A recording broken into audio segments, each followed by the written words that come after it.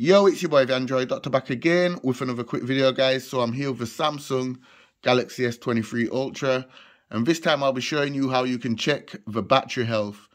So with this phone being a brand new phone, you should not have any issues with the battery. The battery should be in good health.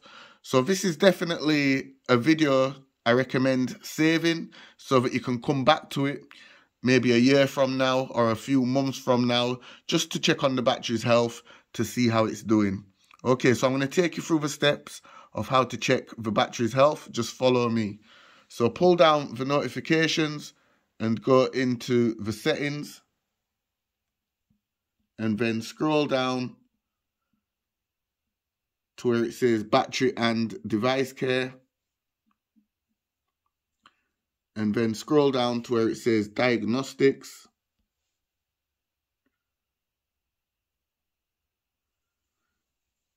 And then scroll down to where it says battery status. So this is a nice tool from Samsung that you can use to actually test all functionalities on the phone. So I'm just going to run the battery status. Hit retry, so it's checking, and as you can see, my battery status is normal, battery life is good, and also the capacity there is 5,000 milliamp hours. Okay guys, so yeah, like I said, this is definitely a check to run on your battery.